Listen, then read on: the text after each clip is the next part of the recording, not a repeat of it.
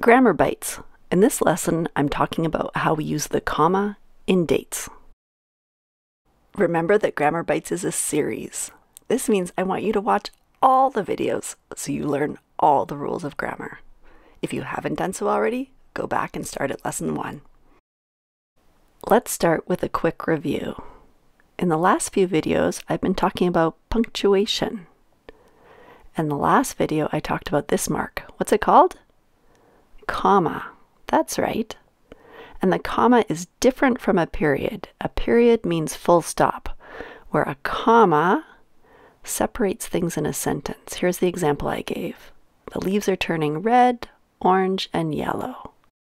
Grammar bite 13 was we use a comma to separate words in a sentence. But what kind of words do we separate? The comma is used a few different ways. Can you think of any things that you need to separate with a comma? Maybe you want to think about it or talk about it or write about it.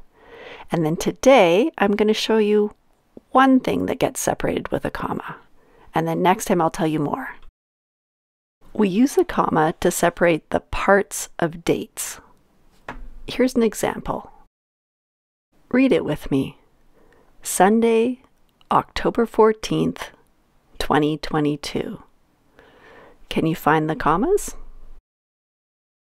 There are 2 commas. Now, can you figure out what the commas separate? Maybe it would help if we looked at the different parts of the date. So can you find the day of the week? Sunday. Sunday is the day of the week. Where's the month? October is the month. What is the date or the number? 14 is the date. And what is the year? The year is 2022. Now remind me, where do I put the commas? I put a comma after Sunday and a comma after 14. You try. Add the commas. Now check. Did you put them in the right place? Let's try another one. Where do the commas go? You try. Okay, let's check. Did you get it right? We put a comma after the Monday and after the 7. Now I'm going to tell you the rules that go with this. Here's Grammar Bite 14. We use a comma to separate the parts of dates, to separate the day of the week from the month, and to separate the date or the number from the year.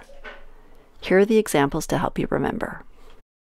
Okay, what do you remember from today? We were talking about the comma and how the comma separates different parts of a sentence, and we use it in dates. Next time, I'll show you some other ways we use the comma. Thanks for learning with me. We'll see you next time. New videos in the Grammar Bites series will be posted on Thursdays and Sundays. Remember to subscribe in YouTube. You can also find my videos for free on my website, www.mycanadianenglish.com.